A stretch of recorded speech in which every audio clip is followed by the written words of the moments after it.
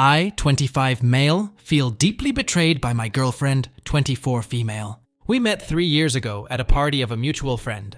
Once we were introduced, we ended up spending the entire rest of the party just sitting and talking to one another. It really felt like we were the only 2 people there, and as the night ended, she told me that she really enjoyed talking to me and asked me for my number, which was a first for me.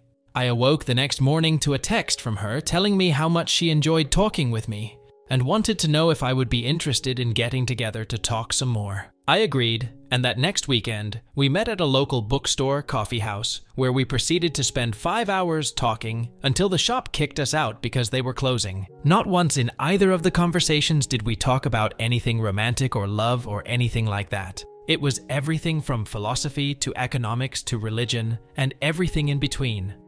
Once again, she tells me she has had a great time and asks if we can do this again.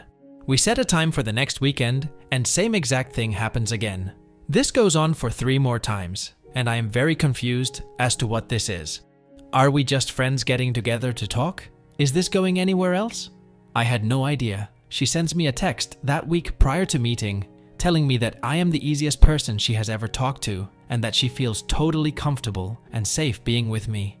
So finally, at the end of the next day, when she says she wants to do this again, I just said that I was curious as to what she considered these times together as. I asked if we are just friends, or was there a possibility of being more?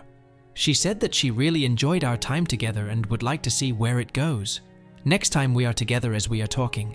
I kind of reached out and took her hand, and we held hands for the first time for several minutes. I tell her at the end of this night that next time I would like to do something different with her, and took her to the movies. Things went well, and during the movie I put my arm around her and she laid her head on my shoulder. As we parted that night, I gathered up my courage and leaned in to give her a kiss goodnight. Her response was not what I expected. She actually withdrew from my attempt, and I immediately apologized to her and felt like a total heel. She said that I didn't need to apologize, but she was just a little shocked as she wasn't expecting it. I quickly apologized again and withdrew for the night, embarrassed beyond belief. She texted me the very next day saying she was sorry about the night before. She really liked me and wants to move that direction in our relationship, but she wanted to take things slow. I replied, saying that I was willing to go at whatever speed she wanted, and again apologized because I felt really bad.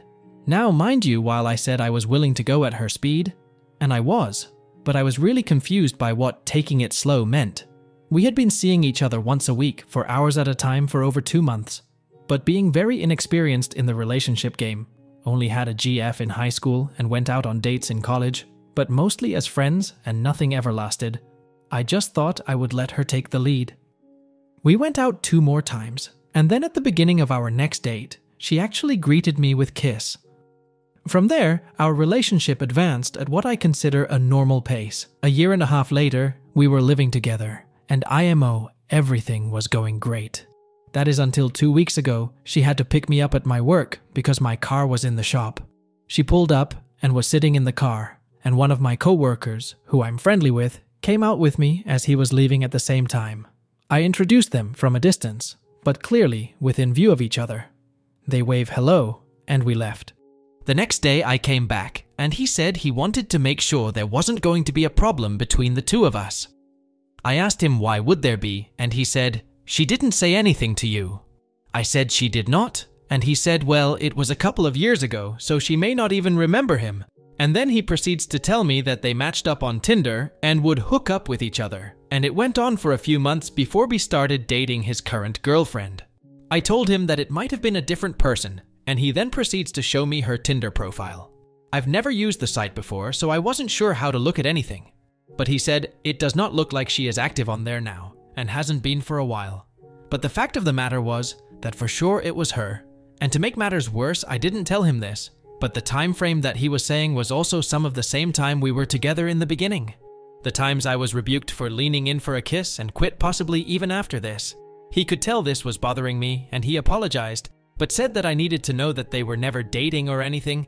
It was just getting together to have sex, as though I was supposed to be okay with that. He didn't want to say much else, but he said that I should know that he knows for a fact that he wasn't the only one. Needless to say, this all upset me greatly, but I didn't know what to do or how to handle this. It was eating away at me, and I did something I probably shouldn't have done. But we share an Outlook calendar and have for over a year so that we can plan our events. While she was gone, I looked at her laptop and found her Outlook, which was nothing more than what we shared. However, I noticed she had a separate calendar, and it was not password protected. I went back on her calendar, even though I knew it was wrong, and sure as shit there was his first name, and yes, for fact, some of those dates were after we were already past the getting to know you stage. But wait, there's more. Not only was his name there, but there were several other guys' names.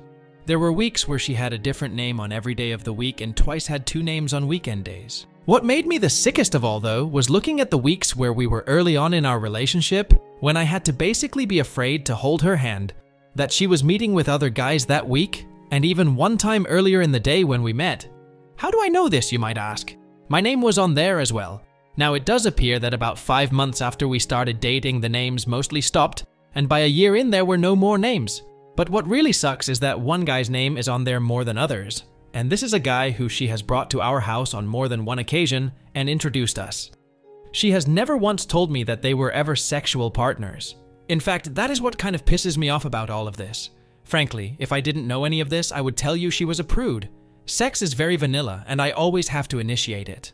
However, she just told me not more than a month ago that she feels like I am her soulmate, and she loves me with all of her heart. This is causing me a lot of pain, to be honest. I don't think I can live with this. The fact that I had to wait for months to even kiss and hold hands, while all along she was getting sex from a variety of people, makes me feel like absolute shit.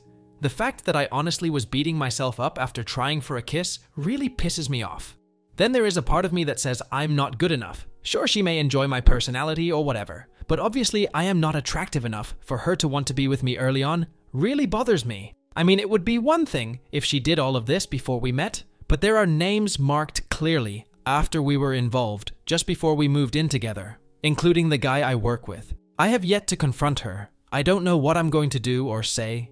There is a very large part of me that just wants out of this. I feel like she is not the person she portrayed herself to be.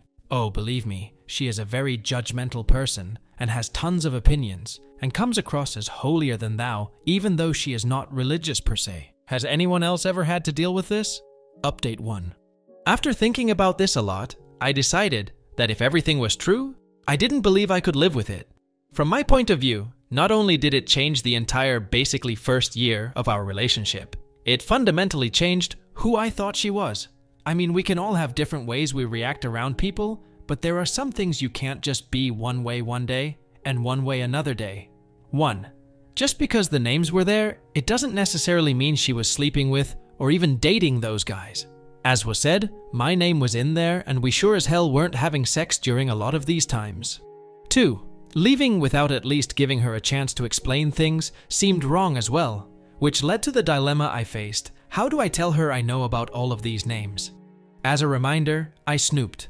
I certainly could just tell her about my coworker, but how would I know about all of the other names?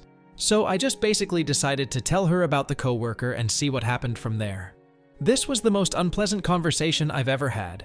Because on top of everything the GF I've had has been great, we've never fought or had even a hint of disagreement or betrayal. I love who I thought she was, so I couldn't just bail without at least talking about it. She acted like she didn't know my coworker. She acted like she was shocked he would say this, and said honestly she didn't remember him. At first I was buying everything she was selling because I wanted to, and also because she was very convincing. However, I showed her the Tinder profile and she started to get a little defensive. She said yes, she had Tinder at one time but hasn't been on it for years, which according to my coworker was true. So I was going to drop it and just go on, but at the last minute I said to her, "He told me the dates you went out and how it crossed times with when you and I were together." To which she said he was lying because it ended well before we became a couple. That's when I knew she was lying. She had told me that she didn't recognize him, but when confronted with Timeline, she now claimed to know him and said Timeline was wrong. When I pointed out her logical flaw to her, she became frustrated and started crying.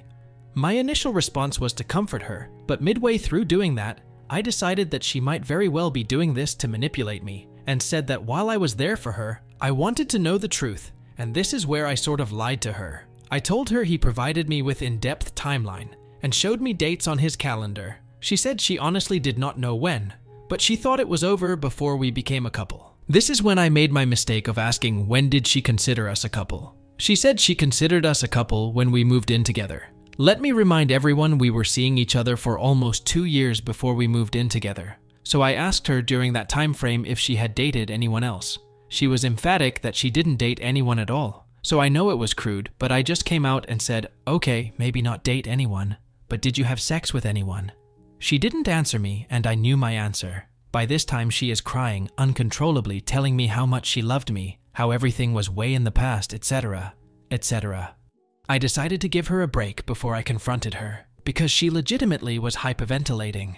Once she calmed down, I just said I knew about the guy who she brought to our house as well. This one was obviously a subject she was dreading, because she went from crying hysterically to pale as a ghost. At this point, she starts trying to apologize, and says that none of the other guys have ever meant anything to her, and that I am the love of her life.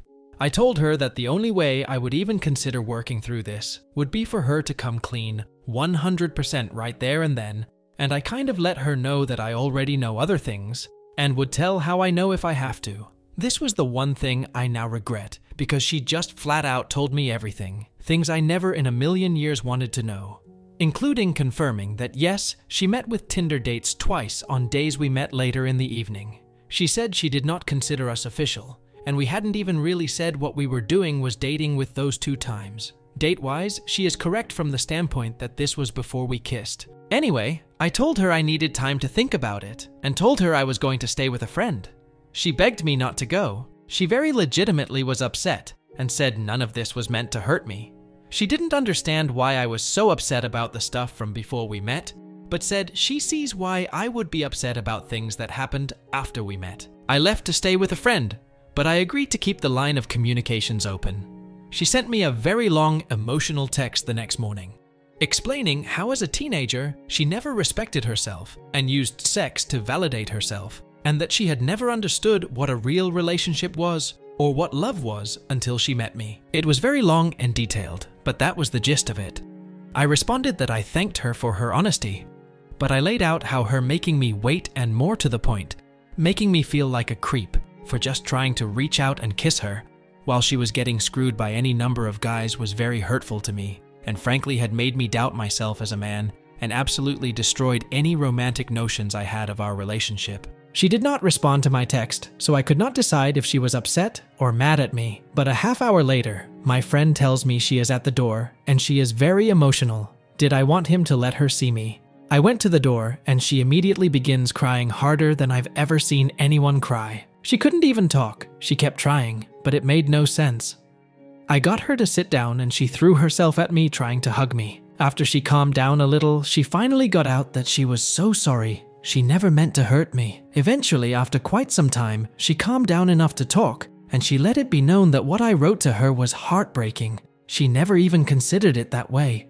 She tried to explain that she was so in love with me, that she didn't want to mess it up with sex, and wanted us to be what she thought we had become. I let her go on, but eventually explained to her that while that may be her point of view, it certainly was not mine. I just went ahead and explained that it made me feel unattractive and less desirable, that guys who supposedly meant nothing to her.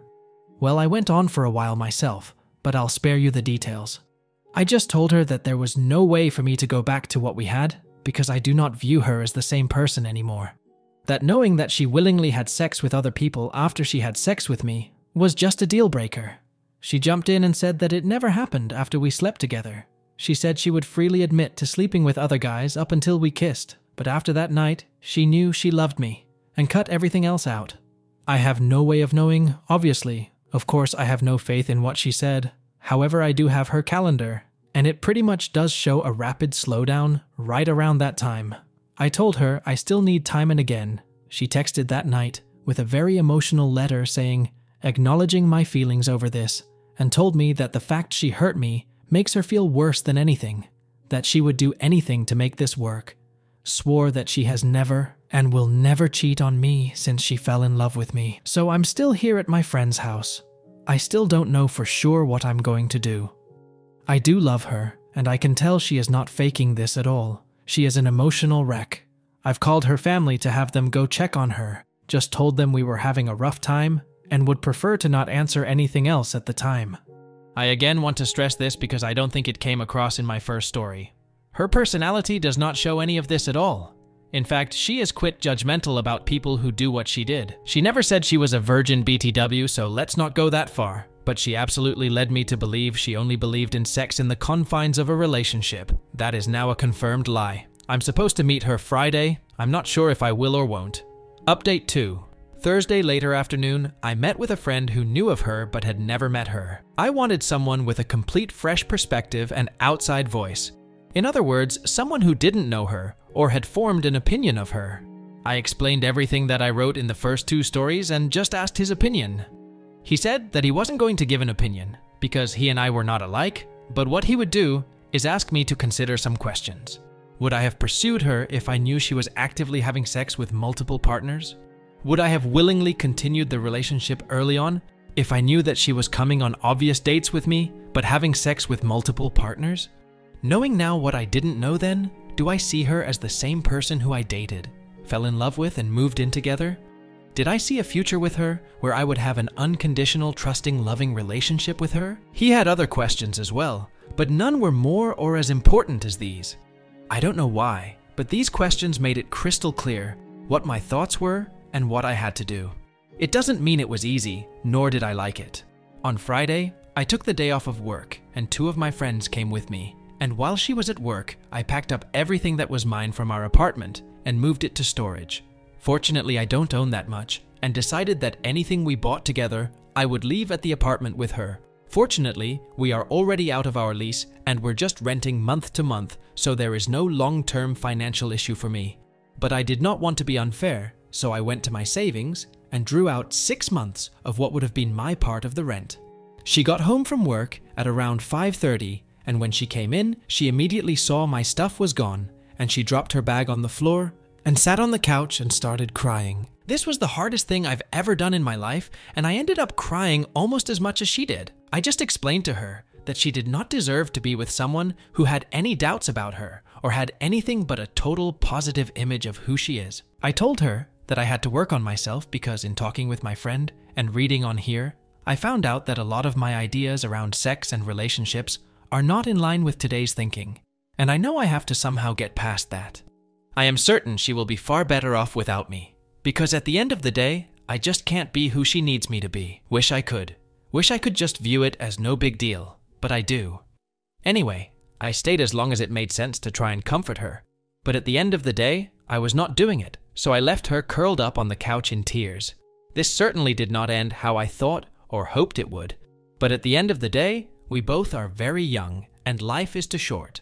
She will easily find a new guy, and I am going to work on myself and see if I can't grow from this. Also, before I go, I do want to respond to what several people had said about my coworker, who is the one who started all of this. Obviously, I will never know his true motivation. He could just be a troublemaker, as some have stated, and I'll never know. However, my belief is that he was afraid she said something and did not want there to be an issue between us at work. By both of their accounts, he is the one who cut it off with her to date the girl he is with now. So while it could be jealousy or whatever, I kind of doubt it. If he wanted to be with her, I think he probably still could have been, because he ended whatever their relationship was.